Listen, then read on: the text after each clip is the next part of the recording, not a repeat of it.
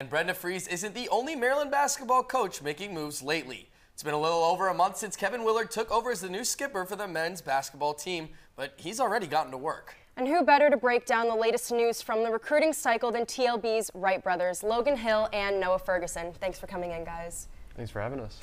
All right, so there's been a lot of talk about who Willard might bring in to fill in some of these scholarship spots, whether it's from transfers or recruits. So far, he's only signed Maryland native and IMG product Noah Batchelor. So what do we know about him? He's an athletic wing, and that's a good place to start when you have a lot of holes to fill. And being a Maryland native, he's going to drum up the coming home, all that, and it's really good for your first recruit to be that kind of player, especially when the talk around the Maryland basketball program had been not being able to get homegrown products. So to start with one, it's a good place.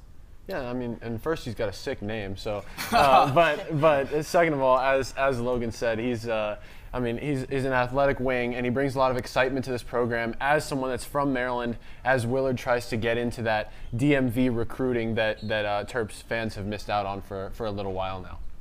Now, I guess the really only question there is, can he wear a pastel as nice as you guys have today? But now Maryland has been in the mix for a number of big names, couple of big names in the transfer portal, most notably Detroit Mercy's Antoine Davis, the number 3 scorer in college basketball last season. Now, what are the odds that Willard's able to land someone like that?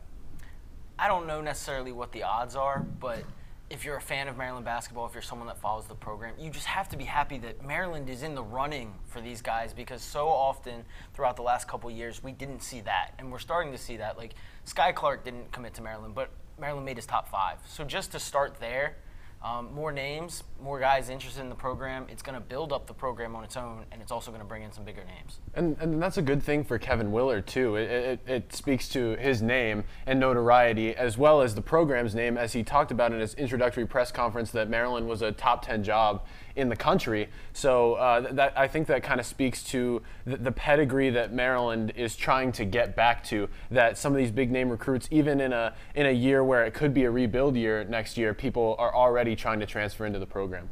Yeah, exactly. And since Jay Wright stepped down at Villanova, there's been a lot of buzz about Willard getting a possible recruit here at home. So it's been reported that 2022 Wildcat commit Cam Whitmore is weighing his options after Wright's recruitment. So do you guys think that Maryland could swoop in?